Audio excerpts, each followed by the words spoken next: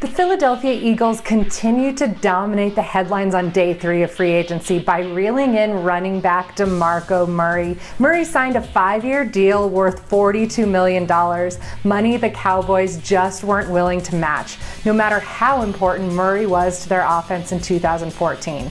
The Eagles also on Thursday signed Chargers running back Ryan Matthews to completely overhaul that backfield. Cornerback Antonio Cromartie rejoining the New York Jets while he'll team up with Darrelle Revis once again, and running back Justin Forsett re-signing with the Baltimore Ravens, where he had a breakout season last year.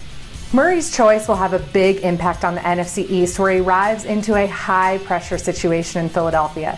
Chip Kelly has made the boldest moves in free agency, and even though Murray led the NFL in rushing last year, he's going to be constantly compared to LaShawn McCoy. So while it's too early to know if adding Murray has truly made the Eagles better, right now it's a move that has made the Cowboys, the defending division champion, worse. With the amount of money the Cowboys want to spend, there is no comparable running back available in the market.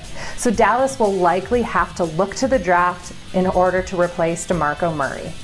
The defending Super Bowl champion New England Patriots have been among the quietest teams in free agency. Since re-signing safety Devin McCourty, the Patriots have watched their rivals make major moves. From the Bills trading for McCoy and pursuing wide receiver Percy Harvin, to the Dolphins handing out the year's biggest free agent contract to defensive tackle Ndamukong Suh, and the Jets overhauling that secondary with Revis, Cromartie, and Buster Skrine.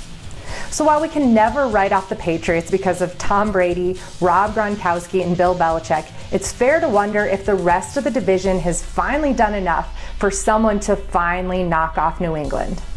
The second wave of free agency is now underway, with most of the marquee players off the market, but there are still a number of quality veterans available, including wide receivers Stevie Johnson and Dwayne Bowe, who were both released by their old teams on Thursday, and defensive tackles Nick Fairley and Terrence Knighton. Look for all of these players to generate plenty of interest in coming days and will probably be off the market by the end of the weekend.